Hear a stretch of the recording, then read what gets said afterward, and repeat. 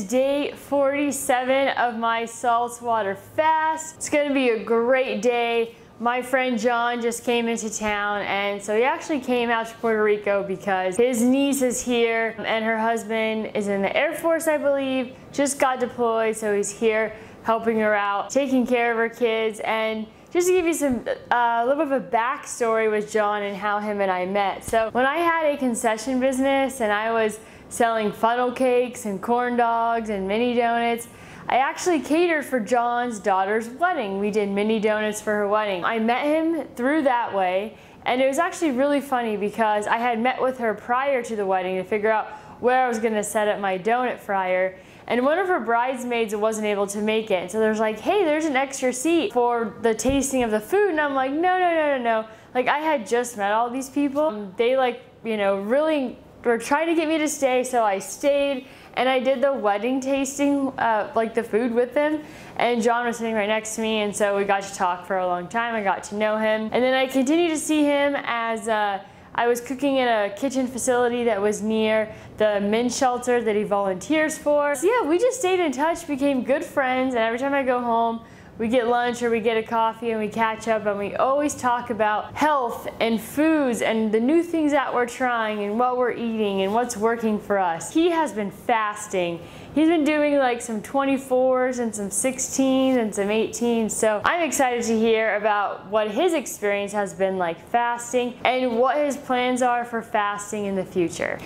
So it's day 47, and I get that this is going quite long. You know, I was talking to my mom about breaking this fast, and we were talking, and it kind of seems appropriate to break the fast when I go back to California, just because if something was to happen, I feel like my odds of survival in a California hospital could potentially be better than the odds of my survival in a Puerto Rican hospital. The fast may get pushed out until I arrive back to California on November 13th, 14th. But at the same time, I'm kind of nervous because no matter what hospital I step into, they are gonna have no experience touching someone who's been fasting for like almost 55 days. I mean, I don't know why I'm really working myself up. I'm gonna do bone broth for a while. I'll be adding some like turmeric, maybe garlic, different like spices in there just to get like some additional nutrients, definitely vitamin B. So that's kind of like my headspace where I'm at when it comes to breaking my fast. I also wanted to mention that I experienced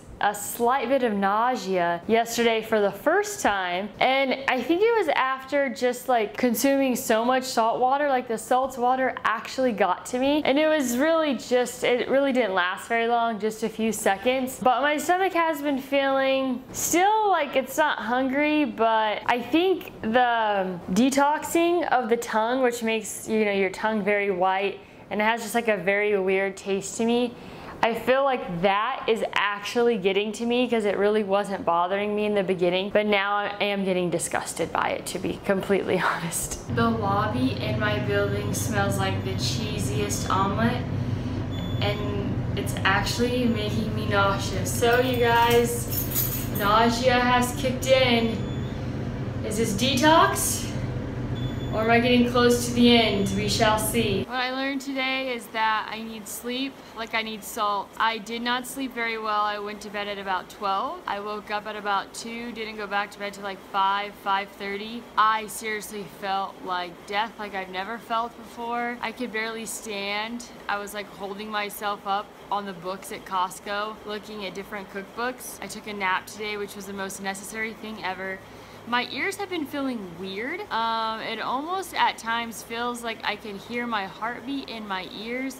It's the strangest thing. I've never experienced that before. You know, one amazing thing, so I came home and I grabbed a nap because that's exactly what I needed. And I felt like death. I still don't feel that good, but I'm meeting some friends for dinner tonight. I look as bad, I feel as bad as I look. You know, sleeping is just so freaking crucial during this. I feel like I upped my salt, which really has been flushing my body out, which made my stomach feel kind of weird. Not hungry, but like really flushing me out. And then on top of that, I just like today for the first time, I said, I think I might be getting close to the end. I'll probably sleep like a baby tomorrow and feel like $1,000,000, so I don't know, we'll see what happens. I hope you have an amazing day and go out there and create a life you love. Alright, so I have been encouraged today that I should break my fast with alcohol. Lisa, she's the one. Just tequila. She's the Just one. tequila. Okay, Lisa. But let me tell you what, when you fast, you get really cold. You gotta button up the jean jacket.